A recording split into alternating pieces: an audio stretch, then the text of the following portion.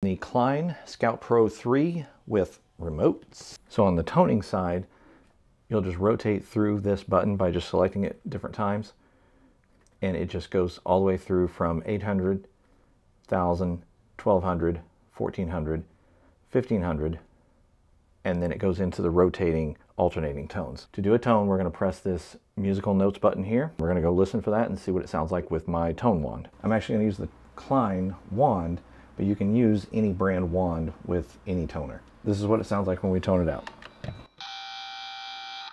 If you hit that little musical notes button again, it changes the frequency. My personal favorite is the alternating tone.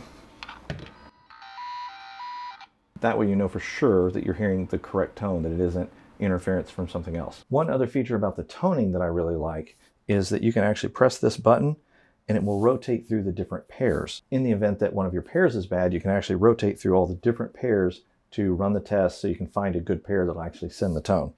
You just do that by pressing this and it will alternate through each one individually. 1, 2, 3, 4, 5, 6, 7, 8. Or you can do this and it will actually go to pairs 1, 2, 3, 6, 4, 5, 7, 8.